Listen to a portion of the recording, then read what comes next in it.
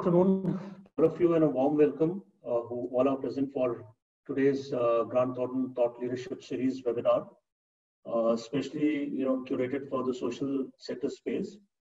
And this is second in its series, and we intend to have many more in the coming weeks.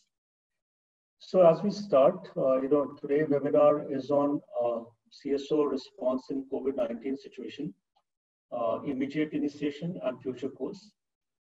And I would like to welcome our esteemed panelists who are here.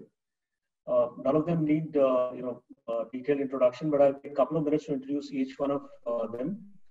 So to start off, we have Dr. Bulbul Sood, who is the country director of Jipaigo.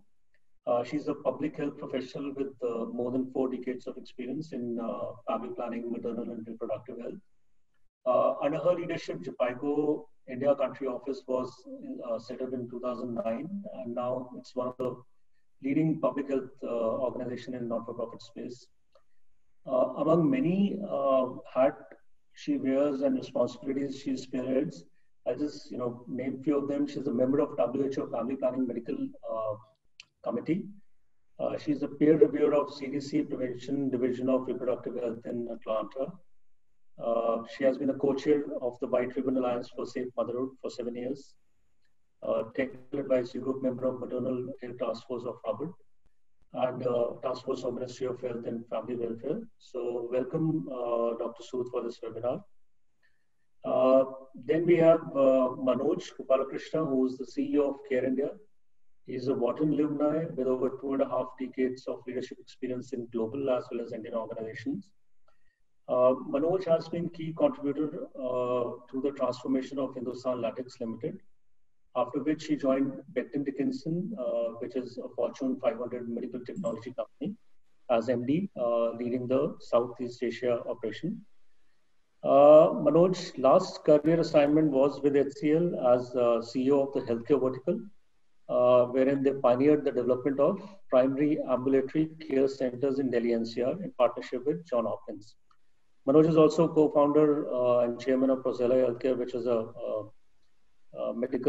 is a professional services enabling medical technology companies for accelerating their growth. And also he is a management advisor to few health tech startup organizations who are working to solve the healthcare challenges using digital technologies and artificial intelligence. A very warm welcome, Manoj, for this webinar.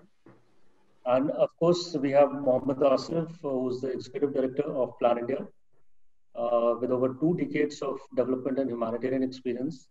Asif joined Plan in 2006 and took on a national role as director program implementation in 2009. In past 1 year, in past 1 decade, he has successfully implemented of over 500 development projects across the country with an aggregate budget of over 250 million US dollars, and which was in partnership with more than 100 grassroots NGOs. Asif also chairs executive committee of Spare India for past few years, and he sits on the board of few not-for-profit organizations. And prior to Plan, Asif served with Action Aid International and Indian Social Institute. So I welcome all the panelists for this discussion. And as we start deliberating on the topic, I'll just take a minute to set the the objective and the context behind this session. So we aim to collect the opinions of CSO leaders like all of you to help understand the ecosystem and evaluate the steps which each one of you have taken for your organization under the response of COVID-19, and what are the future course of action we all deliberate as it moves. So I think civil society organization came forward to support the marginalized through a series of steps in this pandemic situation. The initiative, panned across contribution for food kits, medical supplies, medical and life support equipments, awareness campaigns, counseling session for mental trauma, among others. So as we move forward for our discussion today, we'll seek our panelists to respond on few of the aspects which we have curated for this session specifically. And I would like to start with Dr. Sood. So Dr. Sood, if you can share briefly about how Jipaigo responded, in the COVID situation, on the programmatic elements which have been your core strength. So it'd be good to know, and I would appreciate if you can give few case studies which would help us to understand it a little better. So please, Dr. Sood. So thank you very much, Vikas, and good afternoon, everyone. And I would like to thank Vikas for giving us this opportunity to share what the CSO is doing in the area of COVID-19 pandemic. Just to take you through, before I go on what we did, a brief introduction of what JAPIGO. JAPIGO is an affiliate of Johns Hopkins University. And as you see, our mission is very clear that we believe in saving lives, improving health, and transforming future. And we work in several states in the country, and we work with both national government and also state governments, and both in public and private sector. JAPIGO in India, as you said, the India office was established in 2009, and currently we are working in almost 27 states, different point in time, and we have been working in the area of family planning, maternal and newborn health, for the comprehensive primary health care, which, Ayushman Bharat program, which was launched by the Honorable Prime Minister, and also an NCD. And next. So we actually, when this COVID came into the horizon, and in March 17th, we were asked to work from home. And we said, because as you know, by that time, the movement were restricted. You were advised not to move out and go to various facilities or travel and other things. So we decided that let's see how we can support the frontline health workers with both the knowledge and expertise to deal with this pandemic, because this was absolutely new. Nobody knew what COVID-19 was and what they could do to protect their communities and themselves. The second one was to also support the state governments in their request for the COVID-19 response. And as things were moving on, the state governments came to us and said, could you help us in area A, B, and C? And of course, also very important was to ensure that we could continue with the other services like maternal newborn health, family planning, NCD care, cancer cervix or cancer breast or any cancer. And so that we said we need to respond to all these things. Next. Now, in terms of what did we do, we said there were this cadre of health workers. And as you know, if you look at the area of health and wellness center, or whether it is district hospital, or whether it is your community health centers, you have doctors, nurses. So we actually very quickly said we need to educate everyone.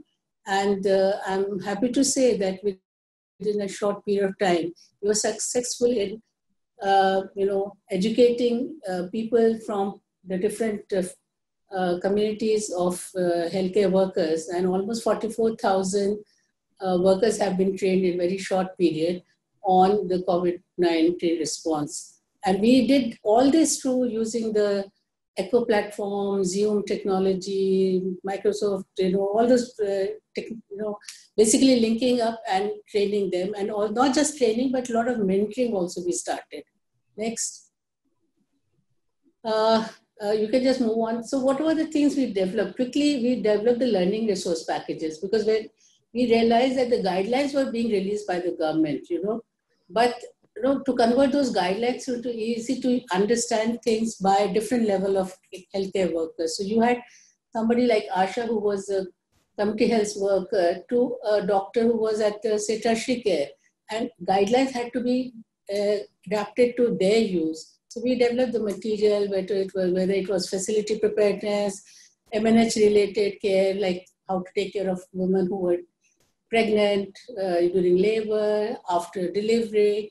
There were a lot of things about how to continue the other services. Mental health was coming up as a big challenge, and we said, okay, we need to develop material, how to do the clinical management. So all these things we very quickly developed. Next. And then IEC material, because it was very important that we had to also create awareness in the community. And it was important to have some simple to understand how to take care of people who were, sick, how to do social distancing, how to wash hands, simple things. But, they had to be converted into something visually which could appeal to the general public and they could understand do's and don'ts, also especially related to the healthcare providers, standard operating procedures for pregnant and breastfeeding women, because there were a lot of worry whether, women who's should be breastfeeding or not breastfeeding, and then, justification why and all those things. Next.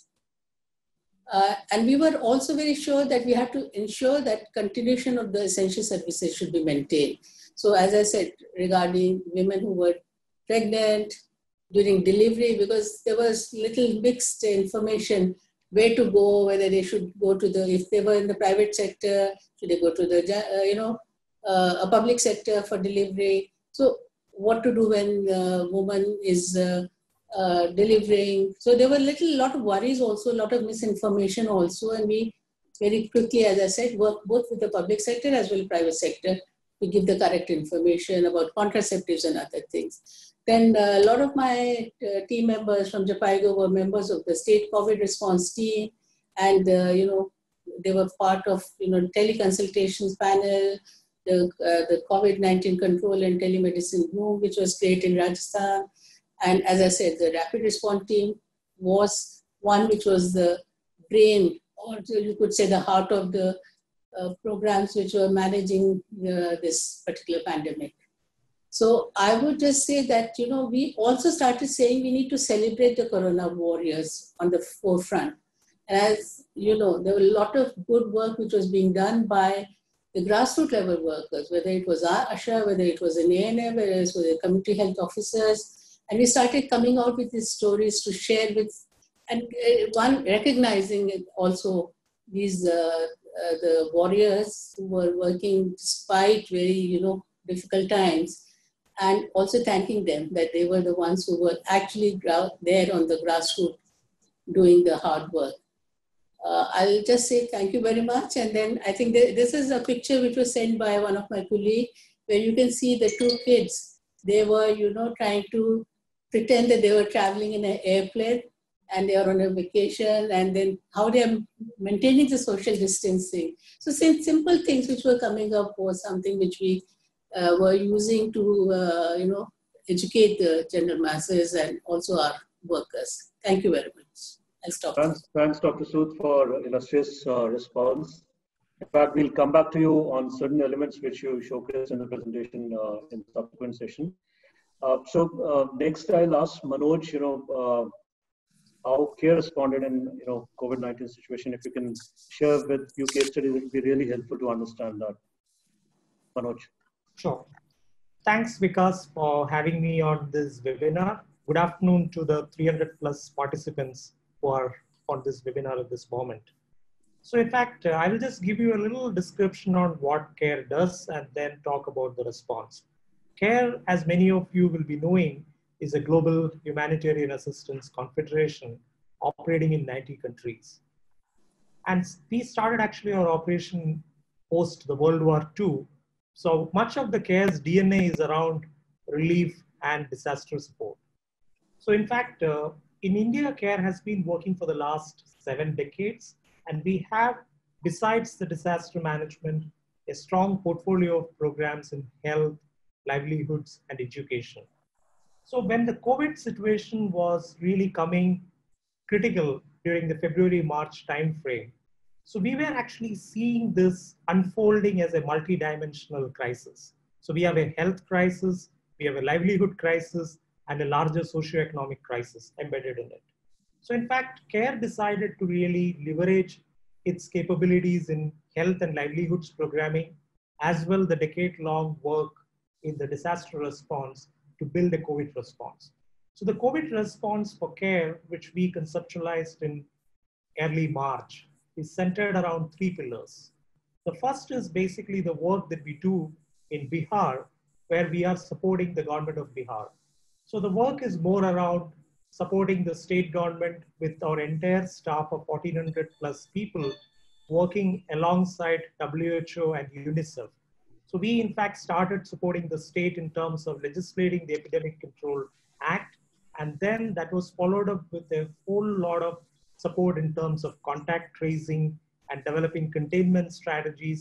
And so we have very close partnerships going on with the government of Bihar in terms of strengthening their COVID response in the entire state. So the second pillar of our work is very focused on the migrants and the urban poor. In fact, one of the most visible phases of this crisis is the migrants and the challenges they face in many parts of the country. So what we have done is that we looked at people who don't have access to formal ration cards and access to PDS systems, and we wanted to really map those people and then provide them the beneficiary support in terms of the dry ration kit. So this is one program which we have rolled out in multiple cities of the country. And as we are speaking, the program is at least at a decent level of scale in Pune, Mumbai, Delhi, Chennai. And we are also now rolling out further support in states like Telangana. So again, the focus has been fully on people who don't have access to formal public distribution system, and how do you really reach them the immediate relief dry ration support. And the third pillar that we are going to focus on is very centered around the livelihoods of the rural communities. So we actually work in 14 states of the country, and in all those states, our focus has been on the most marginalized and the poor communities. So their actually livelihoods have been impacted. The frontline health workers who reach out to them don't have access to many of the personal protective equipment needed for sustaining the field work. So in those programs, we started supporting the frontline health workers with personal protective equipment, and also provide the support to the local communities in terms of strengthening their livelihood. And currently we have a program being rolled out with the mint growing farmers in the Lucknow region. And similarly, we have programs going on with the cotton farmers in Maharashtra. And then again in Tamil Nadu and many other rural communities, we are actually starting to work very closely in terms of value chain restoration and in terms of the livelihood building. And all this actually, we have to do it in a lockdown environment, which is also one of the most critical challenges. So in Bihar, care has been declared as an essential services by the government, so which enables us to really roll out the services in close partnership with the government functionaries. Whereas in other states, we work a lot with local grassroots level NGO partners. So where we collaborate with them and the district administration to ensure that we reach out the benefits to the most marginalized populations. And I'm sure as we are really going into the second phase of the COVID response, we will see much more recovery related activities where you look at value chain restorations and livelihood strengthening in a much more scalable and sustainable fashion. So I'll just pause here, and then we can really look at in the next stage if further we need to deep dive into any of these areas. Yeah, sure. Thanks, Manoj. I think it was pretty crisp and illustrious, both in a way and with pretty live case studies. So I'll ask you, Dr. Sood, about the technology leverage. See, in current timing, if we see, each one of us are in some way or the other affected by or impacted by technology. I think we have been working from home for past some time. I think the way we are e-meeting today also is, an output of that perspective only. So you did mention in your presentation about the leverage of technology and innovation, which you sort of made sure that the programs implemented by JPIGO are leveraging technology. So can you share in a little more detail about those elements? And by the time Asif joins back, we can come back to the questions we were asking earlier. Yeah, please, Dr. Sood.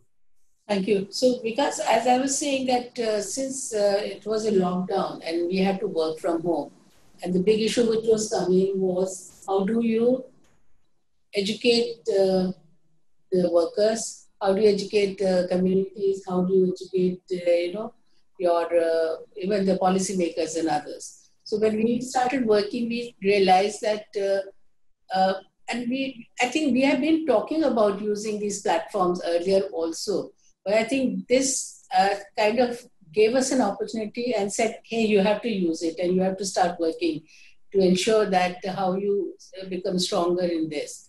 So we started with training people on using the Eco platform and as a Zoom platform, like today we are connected. And we found that and we've been evaluating also how these trainings are going on. So we found very quickly we could train a large number of people without compromising on the quality, without compromising on the interactive question answering that goes on with the typical training. We could also teach skills also, because we realized that now you have very good simulators and you can, for example, demonstrate a lot of things also. And so we have found that this is moving very well, public sector as well as private sector, and also at the grassroots level. The other thing which is happening is that you find that whether it's the ASHAs or the ANMs and other community-based workers, they are also becoming very savvy with the technology. We had a block that these things people will take time to understand, but today I find that each one is using it very successfully. So they are using their mobile phones, they're very efficiently to link up. We are saving time, because otherwise sometime for a half a day training, you would find that people travel in the morning and, they had to move from their place of work. Now you can do much more. So efficiency has also increased. I would say the quality of training has gone up, the efficiency has gone up. So technology in that sense has, and as I said, we have been also using to do the mentoring, not just one-time training, but mentoring also. The other thing which we are finding that technology in terms of innovation that going forward is use of a lot of apps which have come up. So even the one which is used by the government, the Arogya Setu, I find that it is useful because, you can put your data and then you can see where you are, what is your status, and, how, in the 1 mile radius, how many kilometer radius, what are the COVID cases. So similarly, the data is now so we are collecting real-time data for other things and we are working very closely, as I said, with the state government. So whether it's the migratory population which comes in, and then you can follow it up and who's the one and what containment you have to do or how you do the data it's a real-time data, and you can analyze the data and then you take actions also based on what you have found. The other thing which is starting is the telemedicine. Now earlier we all felt that you have to go personally and see. And now the telemedicine is becoming a big thing, and hub and spoke model is being used by the government, and the guidelines have been developed. So we've been talking about telemedicine for a long time, but now there are guidelines, what to do, what not, how you can connect, and again taking care of the safety and other things is coming up. So I see that in the coming months and years, some of these things which were kind of lying, they were there, but we were not using it enough, is going to be now being taken up very, efficiently and effectively and at a large scale. So we going forward, I feel that it's going to change the way we were conducting training, the way we were getting data and analyzing the data.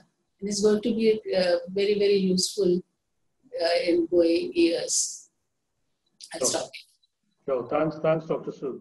So by the time we are getting Asif back on the panel, Manoj, if you can add on something, because see, in your previous avatar also, you have curated, supported many health tech organizations. So how critical you feel going forward, technology leverage would be something which I think each not-for-profit organization, whether it's a grassroots or a small, mid-size, have to sort of, evolve and marry with to make sure that the effective implementation of the program is there. So any inputs on that side, please?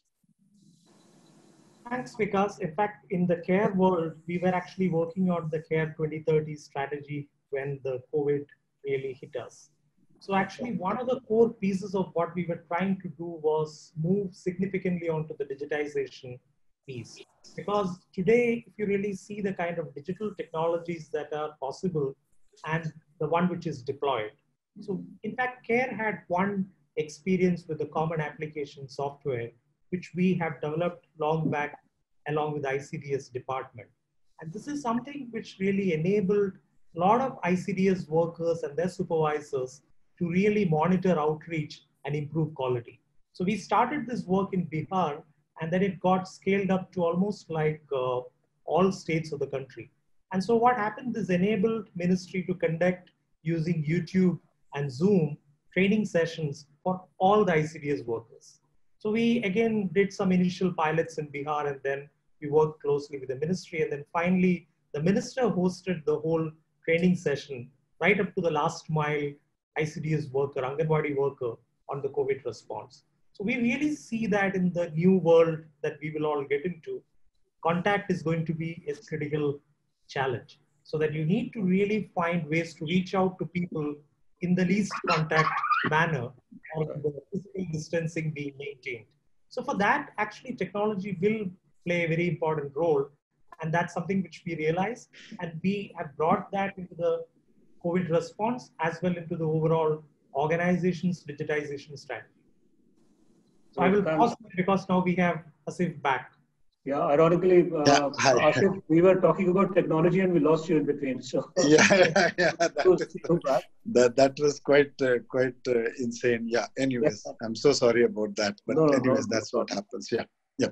So I was just, as Dr. Sood and Manoj mentioned about response of their individual organization. So yeah, I would request you to also highlight that. And of course, along with that, if you can also talk about the parameters or the data points which made those deciding factors happen. Yeah. It would be good to know. So please, Asif. Sure. Thank you. Thanks, Vikas and all the team members of GT for organizing this webinar. Extremely useful. I'm sure colleagues who have joined this would find it purposeful, as many of us in Plan do. And just to kind of share about Plan India for those colleagues on the webinar who may not be so familiar. Plan has been working in India since 1979. We are a social development organization with a very strong focus on promoting child rights, child development with a element of gender equality. So we are working in more than 15 districts as of now, so quite a wide reach of development programming around education, health, livelihoods, child protection, gender-based, preventing gender-based violence, girls' education, so a range of things which we have been doing. Coming specifically to the COVID-19 response, we started much earlier, sometime around February, and being part of a global organization of Plan working in more than 70 countries. So there was much interaction that happened once the pandemic situation started to worsen in many countries and also in India. So for us, our first take was that what role, how do we see our relevance in the emerging context or the things that are happening. So accordingly, what we did was we tried to look at, and as my colleagues Bulbul and Manoj has also shared, on very similar lines within the Plan India team also, we started looking at what are the things we can do, and we narrowed down to striking our relevance within a response to the COVID-19 situation, looking at both a humanitarian as well as a development lens. So it was like a nexus approach to humanitarian work, and accordingly we with a very strong emphasis on public health. So we have, over the last 8 weeks, the team of Plan India, and since we also work with a number of grassroots NGOs as our partners, because that has been our model of work or delivering social good on the ground.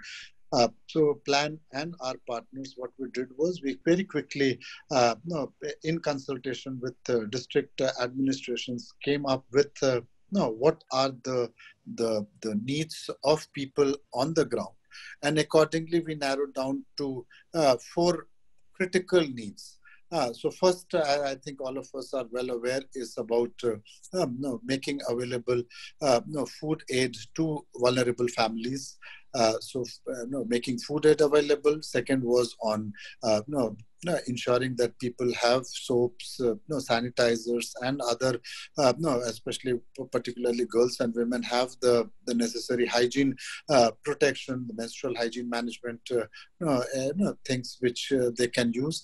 So hygiene kits, and also, as my colleague Bulbul also mentioned, spreading awareness on COVID, because large parts of the country where we are working on the at the grassroots level in the villages, people are not so aware and familiar with what this disease and what are the protection steps that people can take. So spreading awareness, and because we are working in an ecosystem where frontline health workers, and being a pandemic which has a strong, which a very clear health impact. So we were very keen that the frontline health workers are protected, and we could try to see what role we can play in terms of providing assistance and support, along with what the district administrations has been doing. So in the last 8 weeks, we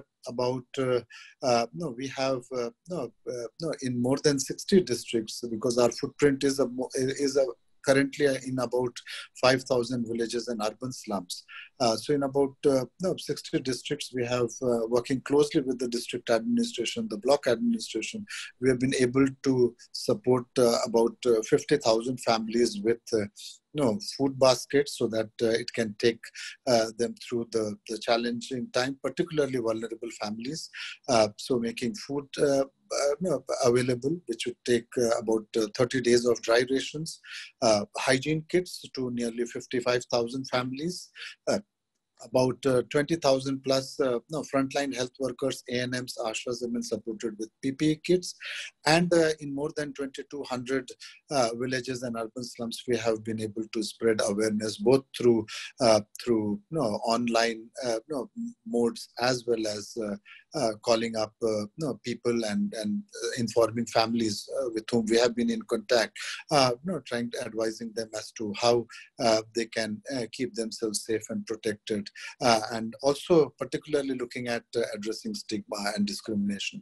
At another level, there were some projects which we have been doing.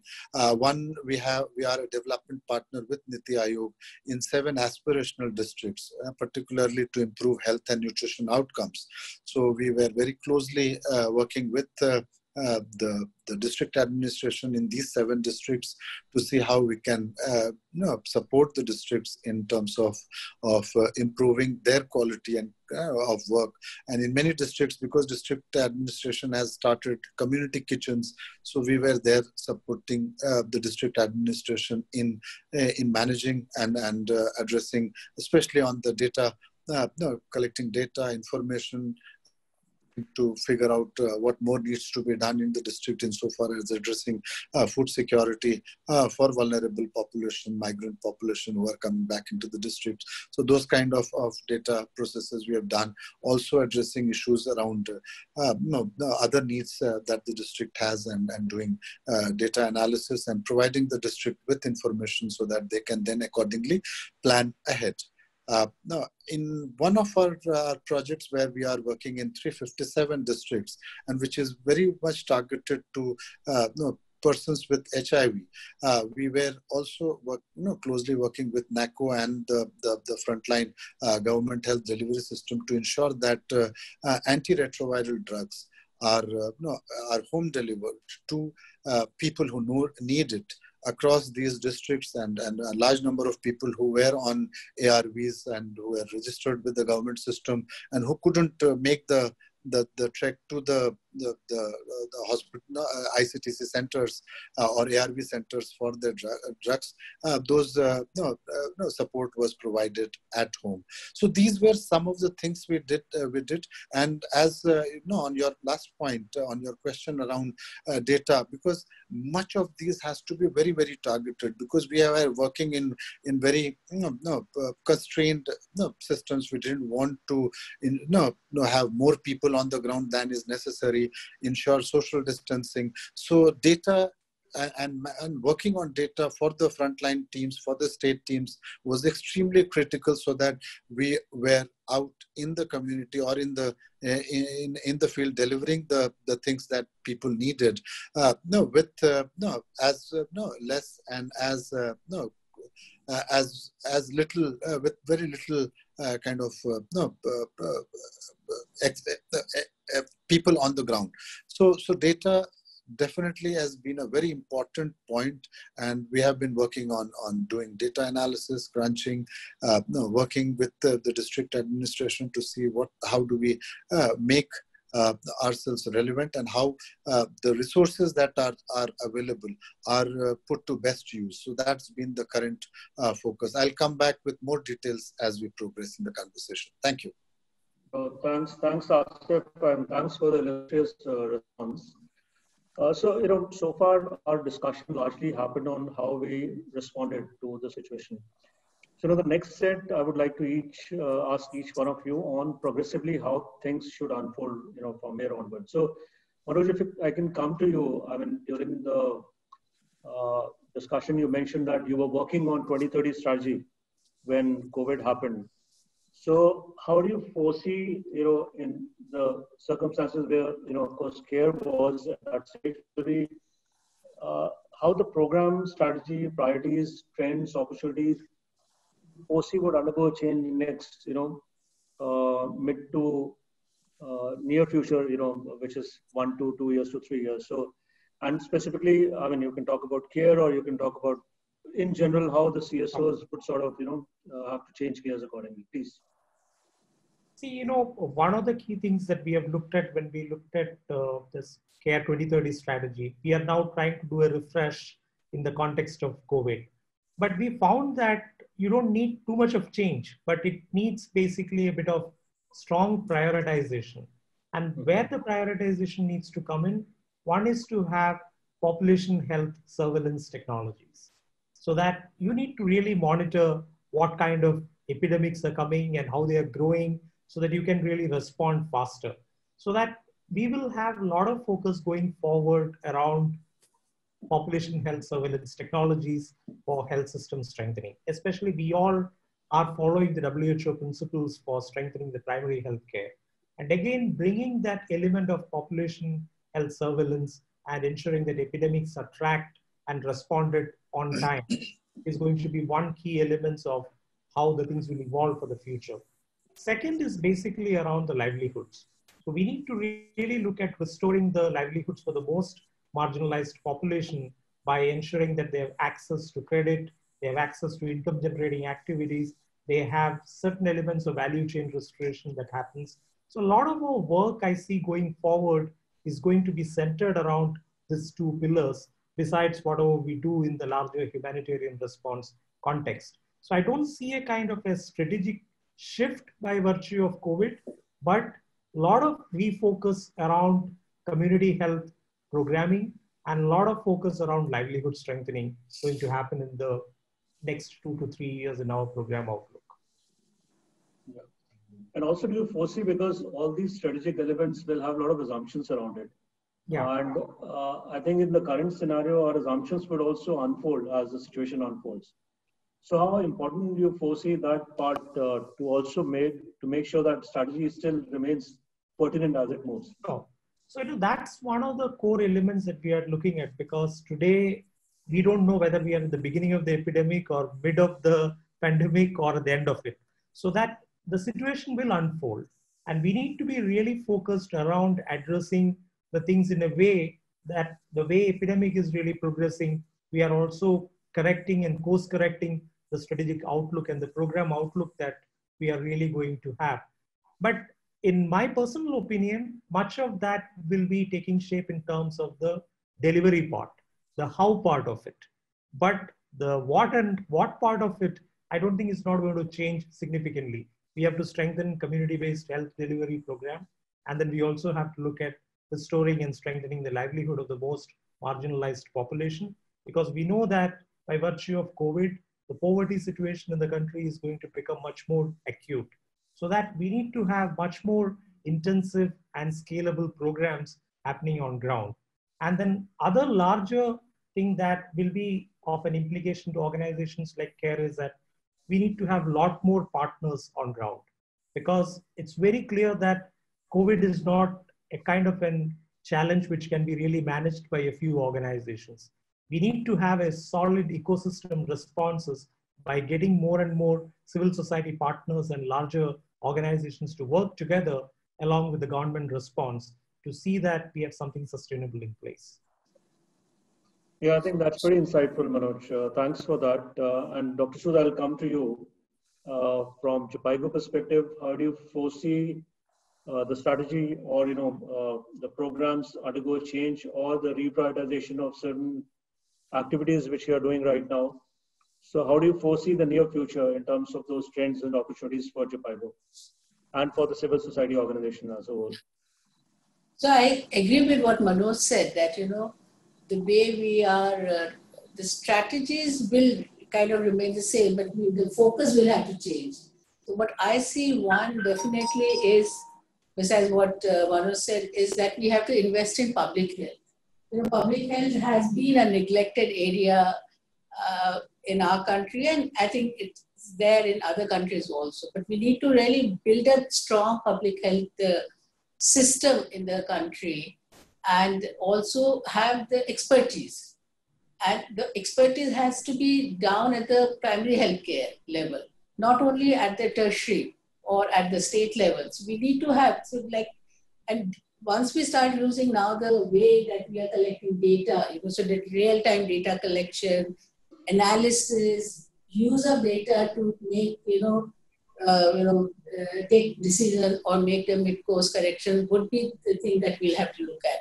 The other thing we need to also look at is that integrated disease surveillance, that going forward, see, we today have COVID, but we had earlier in last, I would say 10, 15 years, a lot of, different viruses are coming up. So we keep hearing, but we need to have a command team kind of a group which will look at all these, and they're all interrelated. So we'll have to really look at how we, bring these together. And the third would be very important is working, what we talk about the intersectoral coordination. So working in silos will not, be of great use to us and to us in the sense of the system. So when we are talking about the systems approach, we'll have to bring in all other related sectors very closely, and we have to work.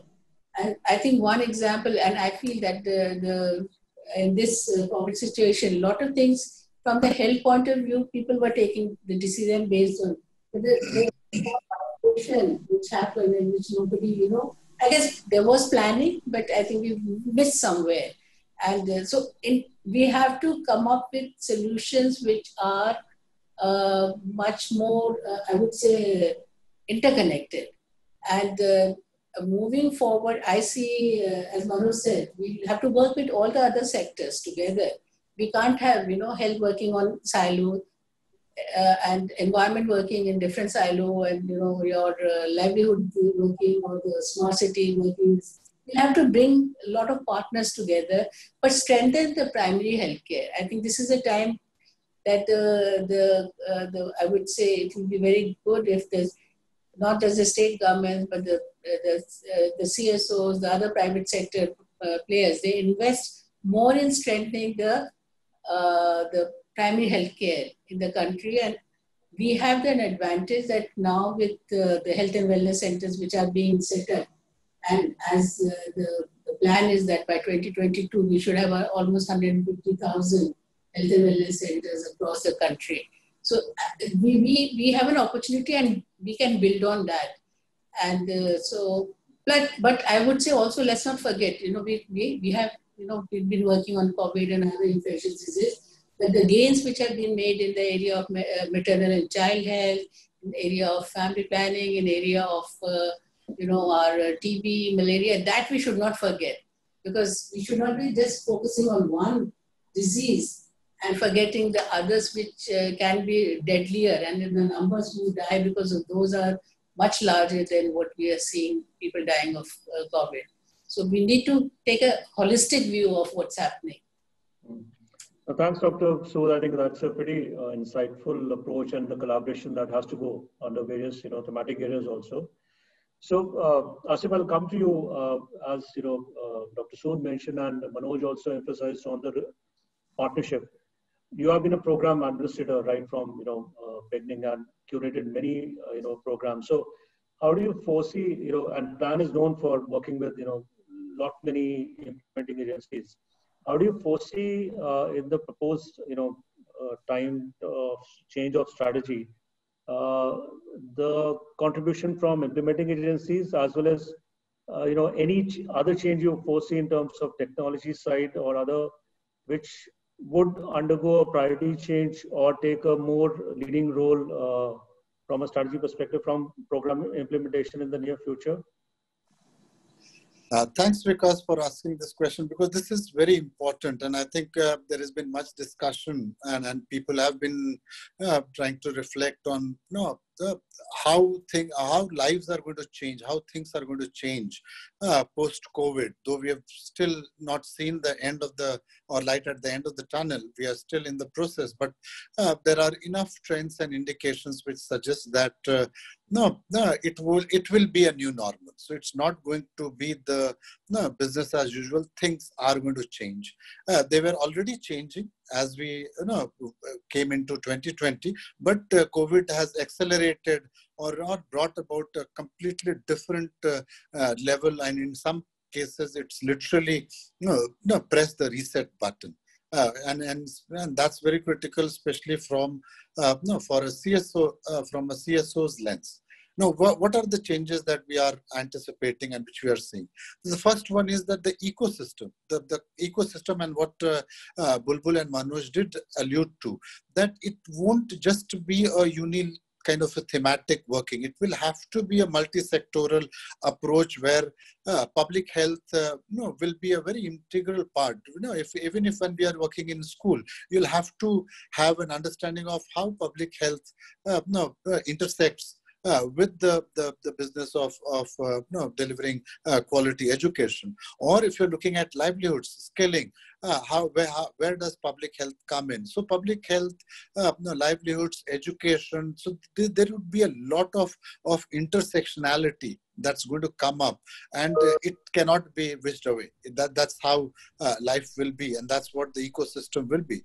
Because the other important transformation would be, especially for CSOs, would be their own internal delivery models. The delivery models will definitely be changed. It can't be that we get 50 people, 500 people together and do a training program. That's not going to happen, especially for some time now.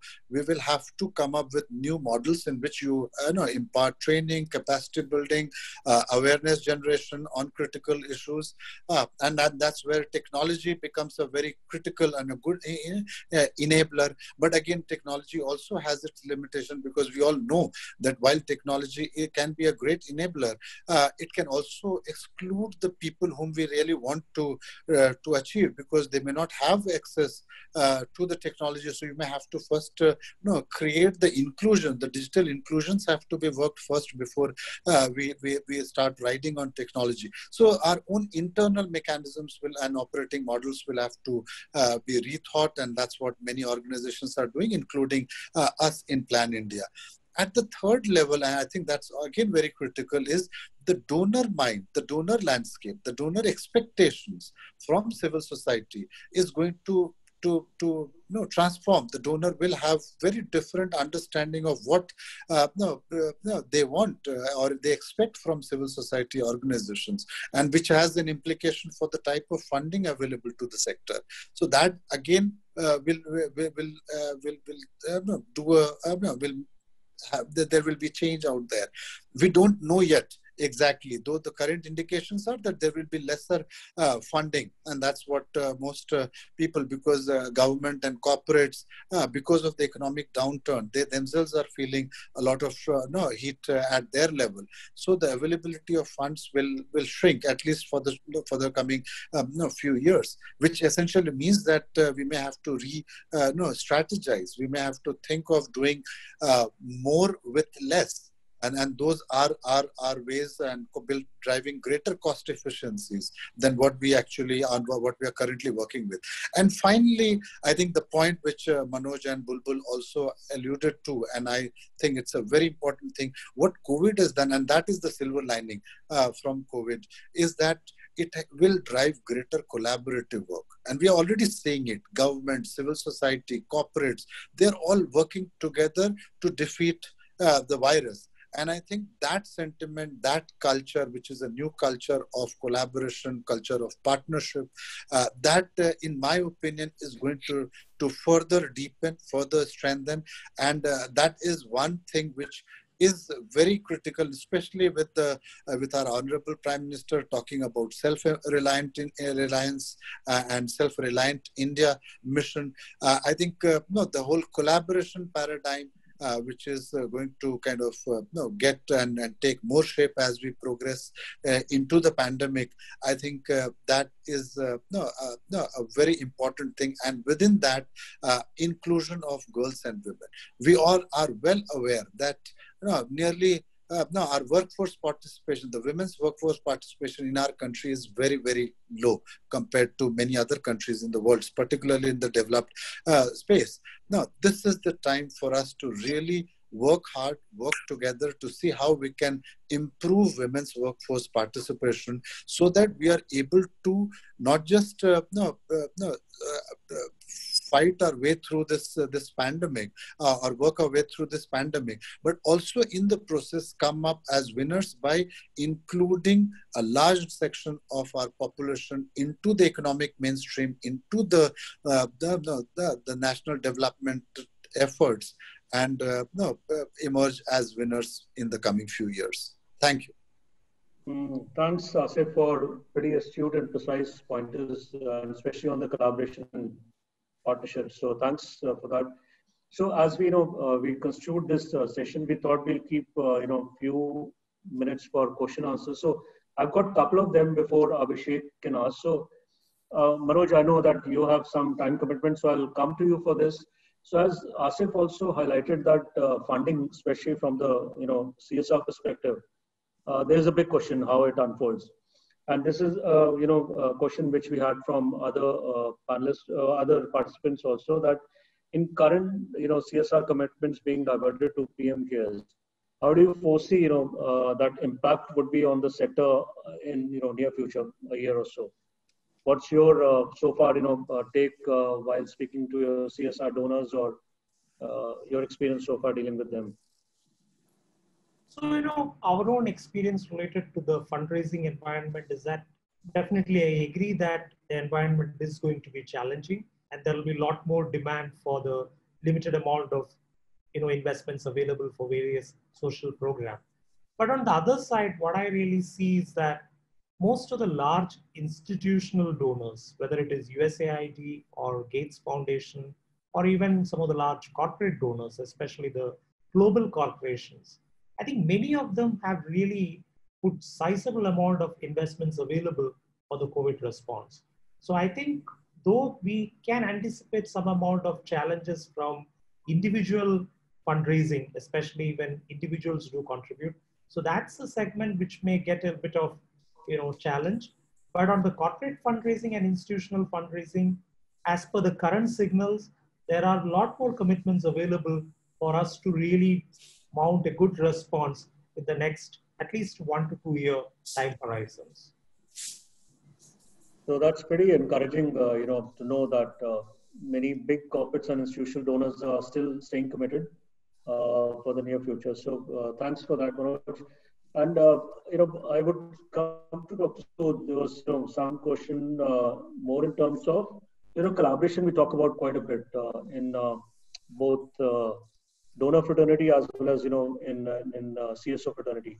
So somebody asked that, is there a possibility of having collaboration within NGOs, and especially since the ones which are matured like organizations like yours, to curate and run programs in such scenarios wherein commitment for running individually are not either being fulfilled, even with the commitments being there.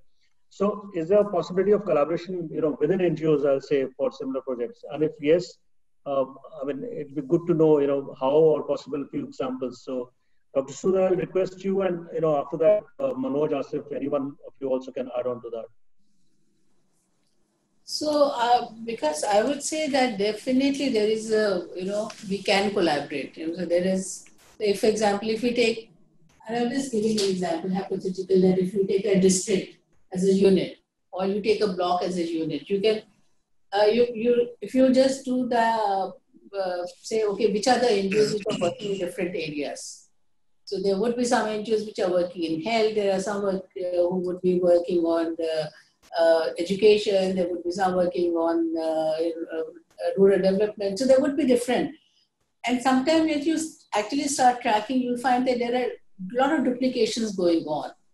Now, if we can just take that as unit and say, okay, how you can connect all the dots and come up with a comprehensive, collaborative programming, and then manage it well. I think what happens is sometimes you find that, and I always feel that if you add up the different category of workers which are there through, different institutions, even the government institutions, they add up a lot of people. But we don't, use them in a way where it becomes a strength.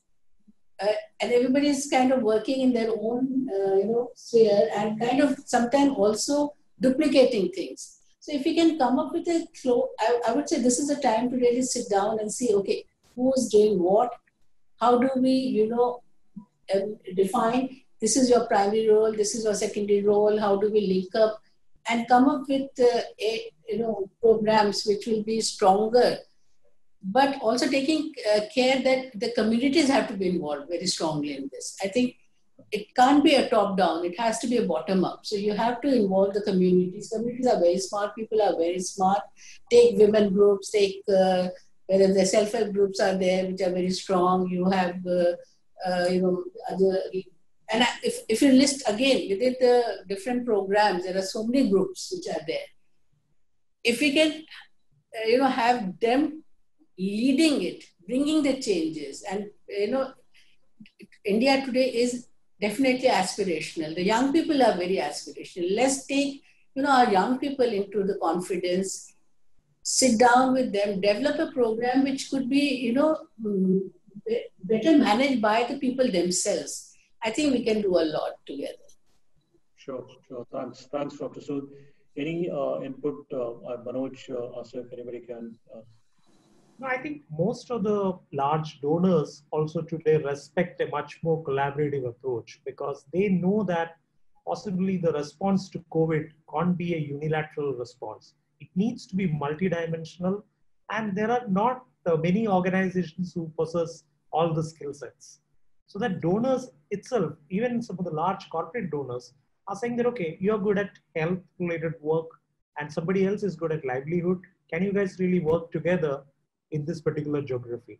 So I see in the days to come, you will see many of the partners working together and also collaborating a lot more with on-ground community-based organizations and women's self-help groups to really drive these programs into execution. Because COVID responses needs to be truly multidimensional and multi-sectoral, which needs a lot more partnerships to really come in. And that's the fundamental shift that I will see happening, which is for good in the CSO world. Great. Yeah. Can I just share? I think collaboration is already happening, and I think and the good news is that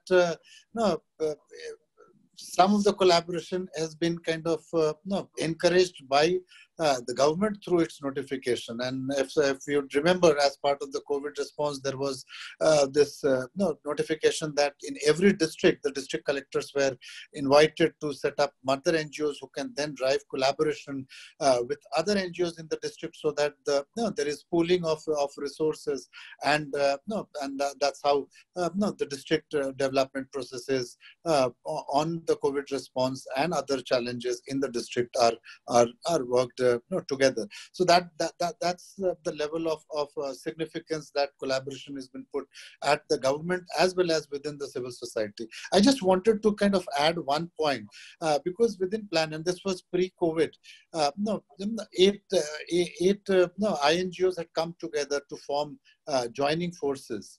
And this was a good example of collaborative working. And now with COVID emerging, there is a need of deepening this, and already the conversations are happening that how can we get more civil society participants and actors to join this collaboration, this consortium, this alliance, so that much more of efficiencies. As Bulbul earlier mentioned, in terms of so that we prevent duplication, use the resources wisely, and also mutual learning, because you don't need to reinvent the wheel. Because the greatest advantage of collaboration is that if something has worked somewhere, rather than reinvent the wheel, use it and run with the ball. So I think that's very important. One point, responding to the point that Manoj highlighted earlier, is that while the international donors and the institutional donors would be are not going to pull back, and that's what the indication looks like at this point, which is okay, but particularly bilaterals, multilaterals, and particularly multilaterals, because a lot of global funding has gone to the UN system, because most people globally have funded UN, and now the UN has a lot of resources for the next few years to tackle the COVID response. The challenge is that quite often than not, there are certain agendas or certain aspects of development programming that then becomes fancied, and many other issues which may be equally critical and which may have local significance. Let's take issues of ending domestic violence, gender-based violence, things like that, which are more local. They're not spread all across the country. They may not get the type of financing, and they may be equally important, preventing child marriages in certain communities, which may, or child labor. So those kind of issues may not get the type of funding that they need to really have a holistic appeal on and attraction for change. Thanks. Thanks, Asif, for the candid, this sharing. So I think we have many questions, but I think in the interest of time, we already, overshot the time.